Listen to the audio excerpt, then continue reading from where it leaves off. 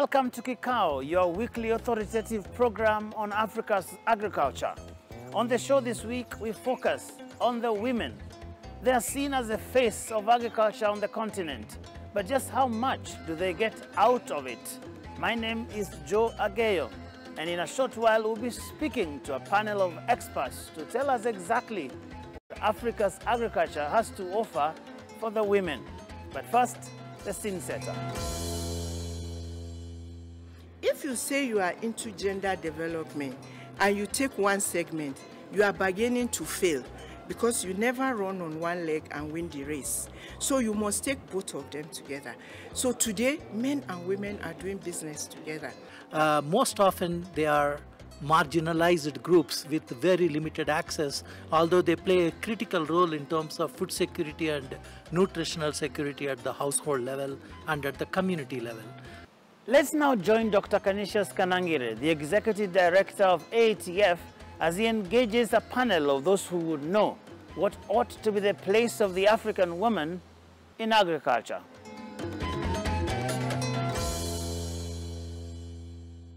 Women make essential contributions to the agricultural and rural economies in all developing countries.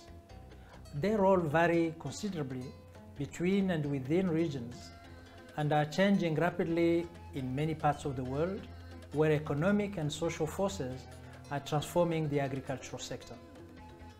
Rural women often manage complex households and pursue multiple livelihood methods. According to a 2015 FDB report, an average of 62% of economically active women in Africa work in agriculture and play a key role in food production and provision for their households. However, these female farmers produce less than their male counterparts because they own less than 2% of the world's land, with a mere 10% of agricultural credit access. The gender gap in agriculture is generally associated with limited access and control over innovative agricultural technologies, extension services, education, financial services, and rural employment. Women also have limited participation in agricultural research and development policies, interventions, and decision-making, and are underrepresented in outstanding farmers' organizations. On this week's episode of Kikao, we examine the crucial role played by women in agriculture and how Africa can unlock their untapped potential to boost food production. My name is Dr. Canisius Kanangire. I'm the Executive Director of ATF, and on my distinguished panel this week, I have a renowned academic and practitioner, Professor Ruth Onyango, who is the founder, Rural Outreach Program, Africa, and 2017 recipient of Africa Food Prize. And Mashumba Ruramiso, CEO and founder, Nandi Africa. You are welcome. How do you paint the participation of women in the agricultural production sector today in Africa? They do all the production. They worry about what everybody else is going to eat, but they are kept away from decision making, from policy making. They are kept away from the money. And you know, I've been around enough to know all the conferences that take place, and then resources are committed to Africa. Sometimes they call me, they say, Ruth, aren't you happy now? I say, no, until I see it on the ground, until I see it on the smallholder farmer, and until I see it on the woman farmer. And let me also say that it's not in the whole of Africa that you have women only farming on the ground as smallholder farmers. I've been to other countries, specifically, where it is man and woman also farming. So it all depends on the cultural setting, but to a large extent, yes, it is woman, but you know, everybody else eats, but the woman does the work. Yes. And what women need, by the way, I've seen, is not even a whole lot. because the technologies she's talking about, very critical. The knowledge transfer, it needs to be done in a way that suits the woman. That suits the woman. She cannot be leaving her home, going to some center, to some training, staying there for 3 days. What meantime is happening to her family? Because she's the primary nurturer. And we have to put that into account. What are those factors, those challenges which hinder the women to really benefit of that production and that work they do on the farm? We are marginalized in terms of education. So the girl child is not going to school, while the boy child might be going to school. And then it starts there, and then at a tender age, she's getting married at 14 years of age. She's already seen as she can't contribute much. So I think we need to address from infancy level to say, how do we make sure that our girl child remains in school? How does she get the same access? Because even when you look at the statistics in terms of the percentage of girls in school, they get less and less as we go up the hierarchy. For myself, I find myself as a farmer, I am attending meetings for policy, for different things, and I find sometimes in the room, I'm the only woman. So something is wrong. So until we start making sure that we have more women on the table, and we see it as normal. You know, like in our culture, I remember like just having a conversation with as a young person myself, even my other young farmers who are men, when we're having conversation, they still feel that there's nothing wrong. So until we say to ourselves, there is something wrong. And you know what? We really need both genders. We need both genders to be able for us to develop Africa, the Africa we want. For us to reduce hunger, we cannot have one gender at policy. We need both genders. I think it is very critical, and we need to take some decisions or influence some decisions so that we can change that from the root cause, which is that inequality from the tender age. But when we come, let's take a break. When we come, we look at what we need to do to improve the situation in India.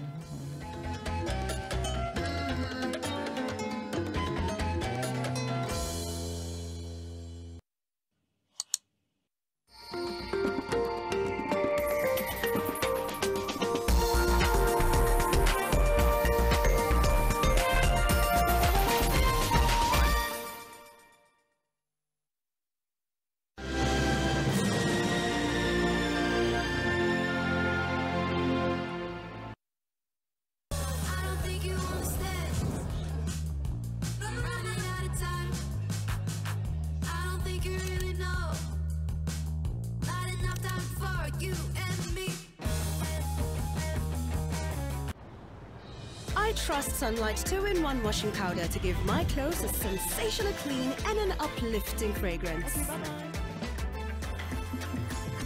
Sunlight.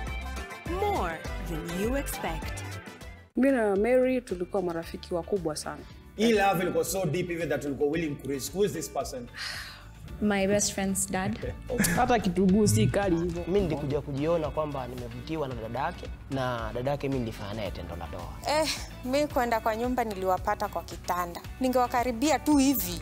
Anajua side chicks zangu. Side chicks. Anaji side chicks. Sikuelewa kwamba ilikuwa hasira ya mke wangu ama pia alikuwa anamtamani. Ni madam ameumbwa vizuri.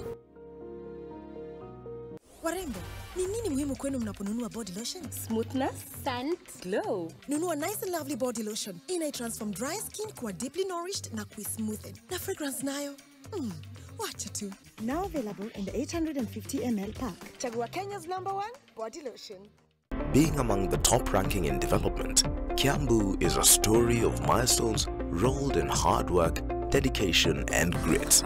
Governor Kimani Wamatangi's election has set this Mount Kenya county on an even higher trajectory. Never has any regime put more emphasis on delivery of top-tier health services than Governor Wamatangi's government. Kiambu Afya has really impacted positively on our community. The county has been running a feeding program for all the ECD centers where 36,000 students in 524 ECDE centers get 3 eggs per week and a cup of nutrient-rich uji daily. Shule zote, hakuna mtoto hata mmoja anaenda shule anakosa asubuhi kupata kikombe ama bakuli ya uji mzuri ya vitamin yenye kasukari. While other counties wrestle with the complexities of what devolution has been 10 years on, Kiambu is showing, not just saying, how it's done.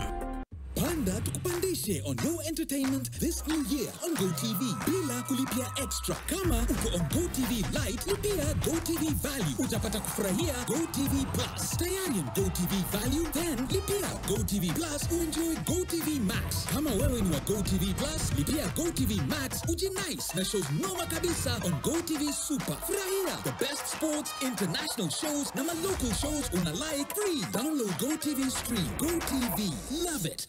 You knew the torture I was going through. You let people think I was an awful person. You let me despise myself. Why do you have bruises? Some people showed up at the rest house and attacked us. At first I thought that those men were sent there by Aunt Celestina. He's clearly not a good influence on your daughter at all. We must keep them apart. And you'll stop seeing Adrian from now on. What if he's not responsible for Mommy's death? Secrets of El Paraíso. Join the Optivan family today and experience the epitome of coastal living at Ocean View Ridge, Vipingo by Optivan. Call us on 0790 300 300. Optivan, Optivan.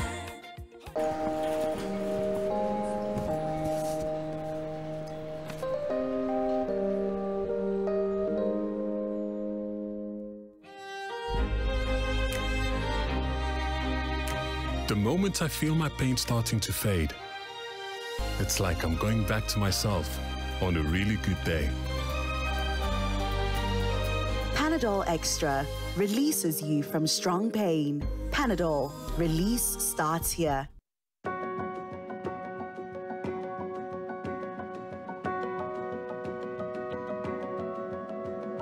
There's a kind of bank assurance intermediary that really allows you to relax because you know you'll be good. That's Coop Bank Assurance Intermediary for you. Get covered real good through Coop Bank Assurance Intermediary.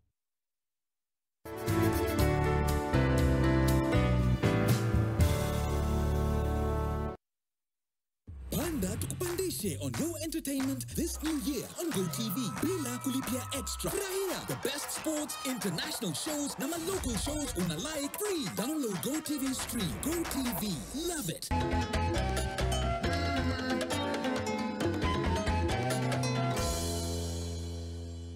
Welcome back to the Kikao session. What can we do to ensure that women get their fair share from the agricultural sector? No wonder Africa is hungry because we're depending on these women to feed ourselves. How can we? So as Africa, we then look back to our culture. And our culture meant that our whole community together is not only women producing food. In fact, women made food, nurtured the children, as the men were the providers. We can't feed the continent. We can't feed a community where only the smaller gender with so many other loads on her back is actually producing the food. We understand that we need to put our hands on.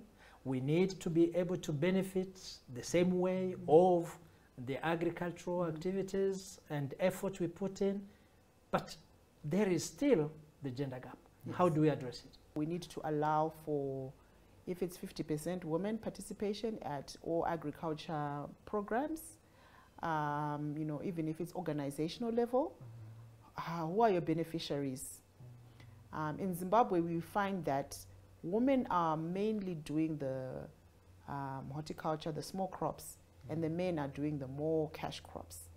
How then do we ask even big organizations to ensure that some of their beneficiaries, a certain percentage, are women? I think when we start making actionable steps, that's when we can start saying, okay, we're beginning to solve the challenges. Even if you're running an organization or you're doing a panel and you find that all the time you're always nominating men, there's only men, the face of men, then we are not really sharing a true picture of where the Africa we want. But when we start saying that at all levels in the organization, at all levels in policy, at all levels across, we're ensuring that women are equally represented as much as men, then we can start seeing some of these changes. What are those opportunities that we need to give to women so that we can really transform agriculture and be able to feed our communities and to stop the current state of hunger on the continent? Yeah. So once you make it political will driven, then you see things start to happen everywhere organically, and you don't have to force it. Of course, within some of the cultures, they'll say, no, we can never have a woman. We still have that, you know, but it's something that has to be in the ethos of the community, of the country, and everybody is thinking of it. And I found myself personally that when men start pushing for it, and we need more women. And I've seen a woman do this. We have daughters. I want my daughter to feel like she can go wherever she wants to go. She can be anything. Young men are our biggest allies because they just say, you know, my mama, daddy will do this to mama, you know, and they say, no. Let us support the women to go forward. So I think we need to look at our strategic allies and our young men. Some of them unemployed, some of them have no marriages, some of them are what? They're saying for a change. We've had independence for so long. Let's see how women will do it. Let's give them a chance. We know it will really bring fruits here. If we don't take a decisive step to change it, it will never happen. We need to know that our daughters are also, endowed with potential, the same our sons are. And if we give them the opportunity to enrich them with knowledge and technologies, then I think the change will happen, not only at family level, but also at the country and continent level. Yeah, that's true. I think let's take a break, and when we come, we talk over other things and compare what we are doing to what the world is doing. Yeah, surely.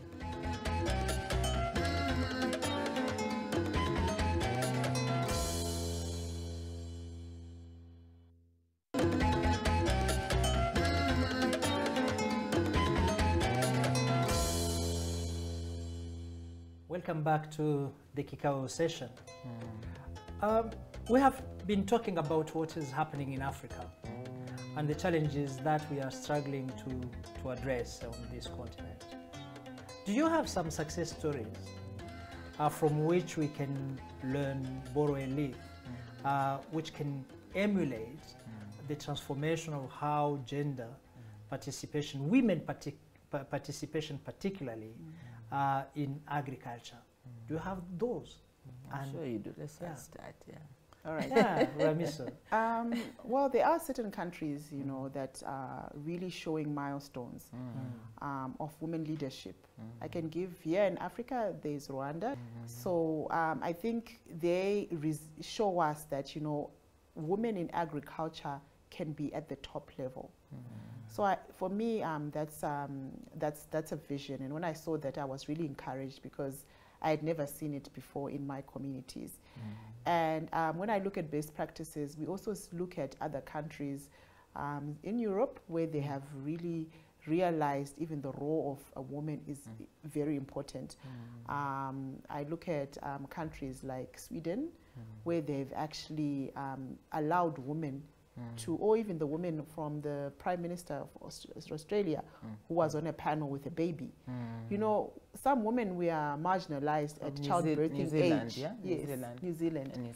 At Yeah. childbearing age, we're no longer able to participate because, you know, you can't come to a panel because you've got a small baby. But we're seeing some of these best practices that it's okay to have a small baby in Parliament. It's okay if you're on a panel, or some organizations, they allow for you to travel with a small child. We're also seeing policies allowing women to come to work early, or to have longer maternity, or to work online. I think there's lots of practices we can do to make sure that we do not lose our our female gender in being productive and being able to contribute, especially during childbearing ages. Absolutely, I think we need those policies and implement them. Yes. Because I have seen that in many country policies, they have very good statement on gender mainstreaming in agriculture and other sectors. But when it comes to implementation, something goes wrong. I think we need to have good policies, have them implemented in that way. And that is how you can reap the benefit of having women also in those key positions. And the example you gave is very loud in showing the benefit we can get when there is a balance in the participation in the decision making and all other sections. I think it is very important. What would be the role of access to technology? Yeah? Because in many countries, I remember African countries, the sub-Saharan African countries, when they see a lady on a tractor, for example, ooh, that lady is on a tractor. You know, everybody knows. Even just driving, that lady is driving, right? And then the other technologies also they make, they come very slowly into that. And they could change the way we do business in agriculture. What would be the role of agriculture in unlocking those potentials we are talking about through the gender? A lot. I mean, it goes even further than that. As I did research in an agricultural environment, one time I learned in that community, we've come a long way. But I can tell you this, I can just tell you this, it's a lot easier to build woman leadership from grassroots. Yeah. Those women at the grassroots level are the ones who really carry the communities, who carry the villages, who nurture the children, who nurture the men. In my own time, we've done research where we just take women, take them away, you negotiate with their spouses. We want to take mamas away for 3 weeks. Absolutely. You find the home almost gone. The men are almost dead, and they value the mama so much. So I think we just need a harmonious environment. I chair this organization, Sasakawa Africa Association. I'm sure you are aware of it. It was created soon after the Ethiopian famine of 1984. But you know, so this organization, we intentionally supported women's agriculture. Guess what? Women are producing just as much as men. Absolutely. You talked of equal opportunity. Technology. The men will have the technology. See, the room is full of these men. You know, their brains are just operating like this. But tell them to translate it to a level where the rural woman can understand is not easy. So we need to know that, yes, the technology is important, but the technology needs to be relevantly packaged and transmitted to that woman. That's something I've said over and over again, but we don't get the resources to have extension, because it's actually a form of extension. And absolutely that is yeah. So you teach them at this level. And women, you know, my young friend here, she knows, women are very good listeners. Yes. Absolutely. We are good listeners, we are good doers, we follow instruction, but it doesn't come to the women. So the technology is absolutely critical. And even if it's the women dealing with the smaller crops like vegetables and so on, fruits, which are the nutritious crops, those are the high value. Those are the ones which can bring a lot of money. They need the information. They need the technology. The information they need to know where, how to carry these very delicate food crops to the market. Tell me now, with all this, all these challenges, all these things we need to do to change the situation, where do you see the women's participation in agriculture in the next 10, 20 years? Nobody is potential. And Africa is about potential, potential. Let us love us, and let us do what we can do best, and let us also even export that which we can do best. Ramiso, young farmer, young leader, 20 years from now, where do you see the woman participating in any section of the value chain in agriculture? Well, I see the woman being empowered. You see, women in Africa, they are working too hard and not smart.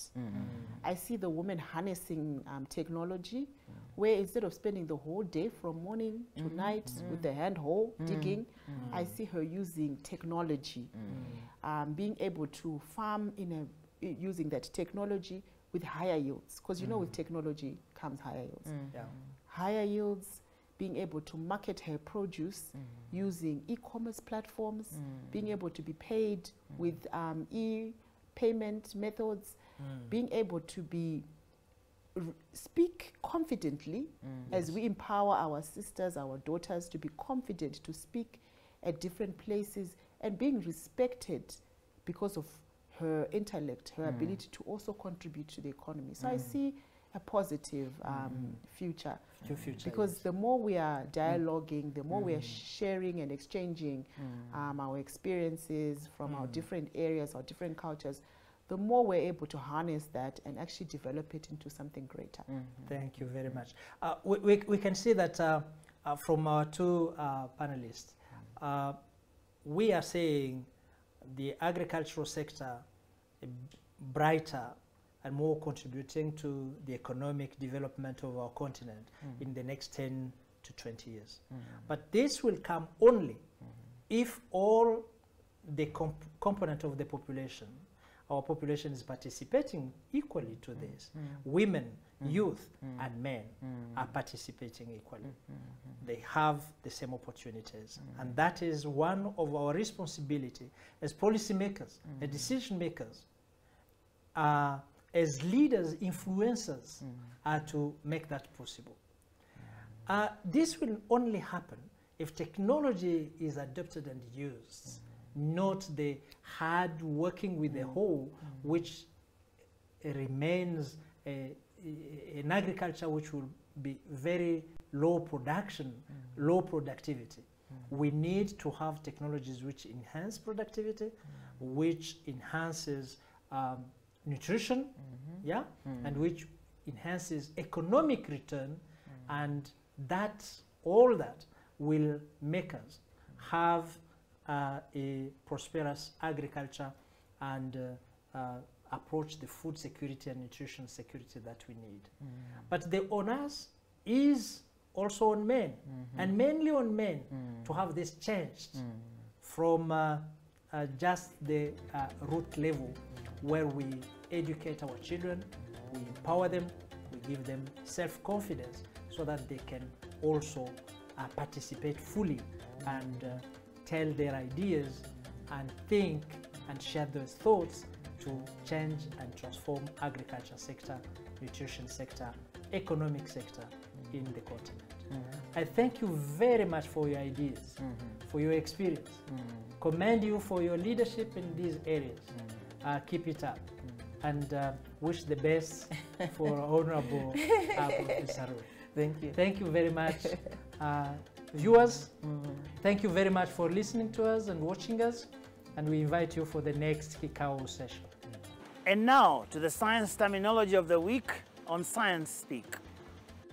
And this week the terminology is crop residue cover.